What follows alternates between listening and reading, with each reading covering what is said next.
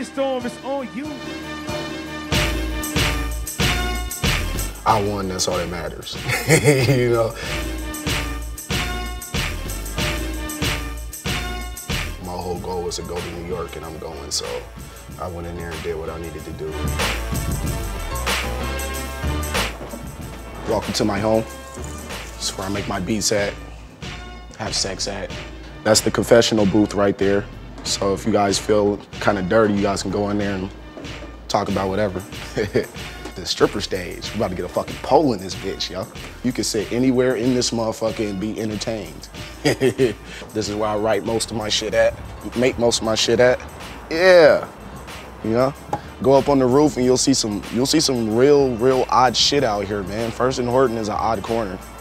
Like, I seen this bum one time, like, he jacked another bum for, like, nothing. This is my room.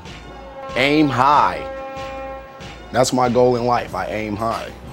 This is my studio. You see, we got fucking plates and shit up in here. I need to clean my room, man. This shit's gross.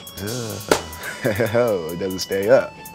So I have to do this in order to keep my screen up. All you need is a fucking throwback compact Presario with a fucking dull-ass screen with fucking ketchup stains and shit all on it, and fucking motivation, and you can do it, man. As soon as this laptop dies, my career's over.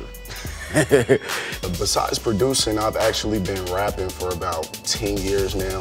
I'm in a group called Dying Death. The new Dying Death mixtape. It also features the track with Buck on there, I Got You, featuring Young Buck, Bam Bam, courtesy of Red Bull, thank you. I tried to ask Jay Moore if I could like snatch the mic and actually rap a verse over one of my beats for Big Tune just to do something different, but he wouldn't let me. Back in the flesh, name a contender to flex. He better hope that his best is better than mine, cause Brandy is out of his mind with the rhymes I'm intending to spit. So quit, and please do it quick, cause this is my shit and I'm staking my claim, kicking all asses and taking some names.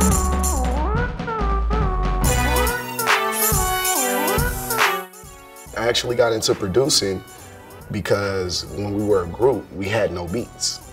And we were too broke to buy beats. Right now, I feel the beats that I'm making are beyond Seattle. I would definitely like to repeat this year. That would be great.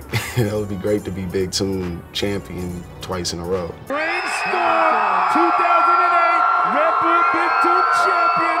That's what it is. The experience that I had in the studio with Young Buck last year was the most interesting, funniest shit ever. You do it again.